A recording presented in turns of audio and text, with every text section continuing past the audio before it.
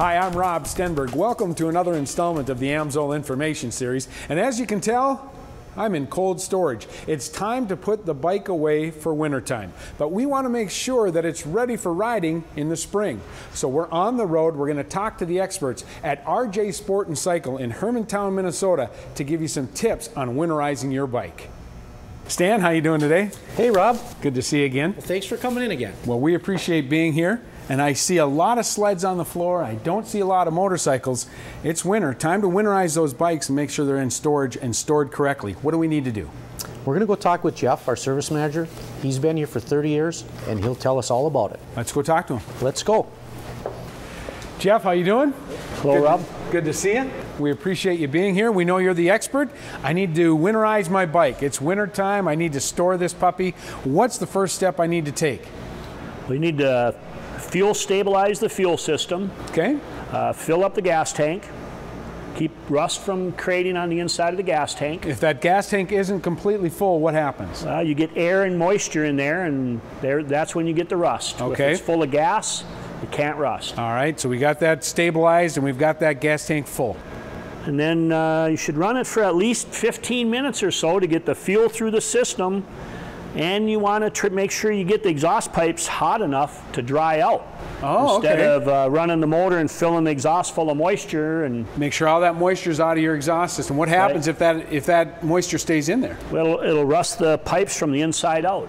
Not good. Pipes are expensive. Yes, they are. You'd want to change your engine oil and filter. Okay. Clean, fresh oil in there for the winter. You don't want that storage. Contaminated stuff sitting in there all winter. Yep.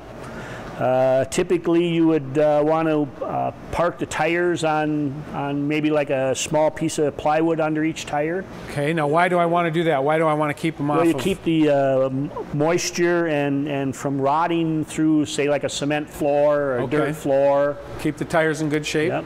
Okay, so now I've gone ahead, I've stabilized the fuel, I've got my oil changed, I've made sure that I've got my tires up off the cement or dirt floor. What about temperature? What kind of temperature should I be storing my bike in? You want to try to store it in a place that maybe the sun doesn't shine on, so you get the hot and cold. Okay. A 3-screen room would be terrible for it. Okay. So in other words, it doesn't matter if it's stored in some place that's 75 or 0, just as long as the temperature is constant? Pretty constant, so you don't end up with hot and cold and condensation. And if we have hot and cold and condensation, we get?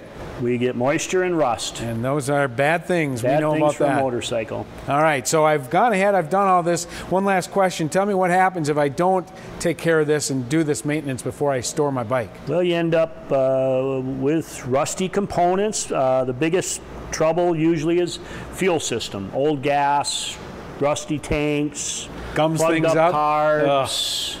We want to help people avoid those kind of problems. We want this bike ready to go come springtime, don't we? Yep, it's much easier. All right, hey Jeff, thanks a lot. bet. We appreciate you being Thank here. you. Thanks for watching. For the AMSOIL Information Series, I'm Rob Stenberg. We'll see you next time.